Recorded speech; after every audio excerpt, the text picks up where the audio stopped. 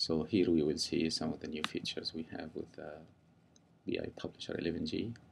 I can view sales, by category or top customers or annual year.